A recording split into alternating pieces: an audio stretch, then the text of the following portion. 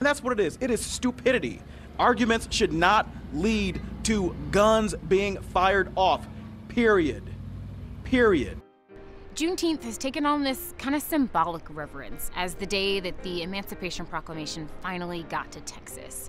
But in reality, the Emancipation Proclamation didn't actually end slavery. Juneteenth happened 2 years after the Emancipation Proclamation that was scheduled to begin on January 1st, 1863 by Abraham Lincoln. But in Texas, the enslaved people were not allowed to practice their freedom until June 19th, 1865. And people were... Happy Juneteenth, or belated Juneteenth. Juneteenth was yesterday, June 19th. If you're not familiar, for those that are not in the community, it was a national holiday signed into law in 2021 that celebrates the independence officially of African Americans in the United States from the Emancipation Proclamation. Okay. So similar to MLK Day, it's supposed to be a joyous occasion to celebrate Black people and our heritage in this country in a positive way. However, on Juneteenth, just like MLK Day, every year something always happens negative, unfortunately, when it's supposed to be something positive.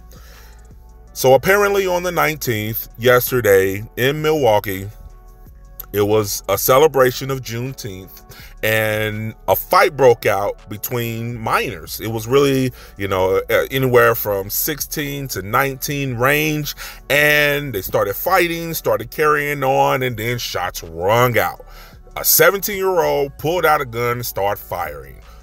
I know white people or other communities that are not familiar with the inner workings of our community looks at situations like this like, you guys can't get it together. So we had situation from the BLM movement stealing money and misappropriating funds, however you want to categorize it.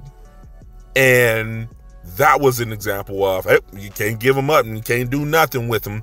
And now MLK Day and now Juneteenth Day, we're having constant negative things in the news, nothing of positivity as it was intended. So here's a clip. We begin, though, with breaking news. 6 people are shot following today's Juneteenth celebration. All of the victims are teenagers, and one's believed to be a shooter. Fox 6's Ashley Sears joins us live. We just got some new information from police within the last hour. Ash, what have you learned?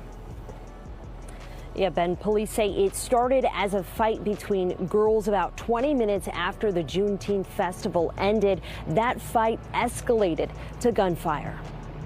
Oh, there she goes. A scary ending to a day meant for celebration. As thousands were heading home from the Juneteenth festival, chaos broke out in the street. It's sad. How can we celebrate when it's our own, our children that are doing the shootings? Camelia Pickett was nearby with her family when gunfire erupted. They ran and took cover. We don't know what's going on, but we hear the shooting. Milwaukee police say 2 groups of girls were fighting near Chambers and MLK around 421 when a 17-year-old boy pulled out a gun. 16s were shot, including the shooter. No handgun, no weapon of destruction should be in the hands of our young ones. So, I mean, it's just a really unfortunate situation that this stuff shows up in our news feeds and contradicts the progress we're trying to make in the community. What are your thoughts about this situation? Put the comments below. Talk to you soon. This is Marcus at Work Media. I'm curious on your thoughts.